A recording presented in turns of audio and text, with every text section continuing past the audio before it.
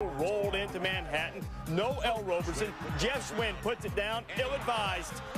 Jonathan Goddard intercepts that pass, that pitch, and there he goes. He's got another hitch in his giddy-up, but he's giddying on down to the goal line. 89 yards for the score. Marshall had the worst turnover margin in the country, but they had 16 points off 3 Kansas State turnovers in the first half. Second half, Bill Snyder going for it on the doorstep, and the herd steps up. Turn it over on downs.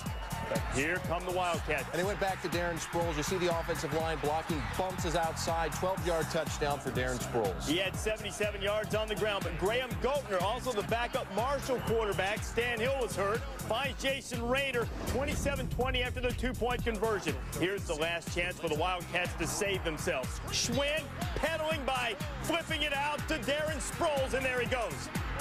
241 yards passing for Schwinn. We've got first and goal at the 3. 25 ticks to go. Schwinn trying to run it in. He called Chuck Amato this week and asked him, what do I call when I get on the goal line? Now, this is a bad job by the official. Right here, that's a bad job by the official. Give him a chance to get set. That's the official's job. Well, they called a 5-yard procedure penalty, pushed K-State back. Again, looking for Sproles. Not much room to operate. Gets out of bounds to stop the clock.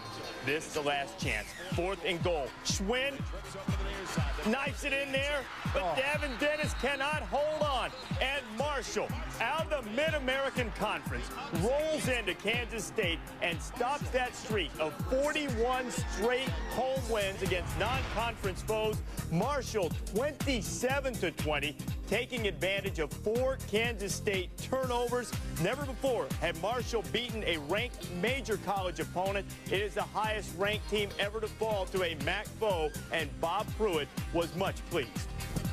Our guys played great all day. We told them we had to come in here, play hard, trade hit for hit, and I thought we came in here, we were as physical as they were, and we made plays when they made plays. I tell you what, I can't hand these kids, we've had some adversity.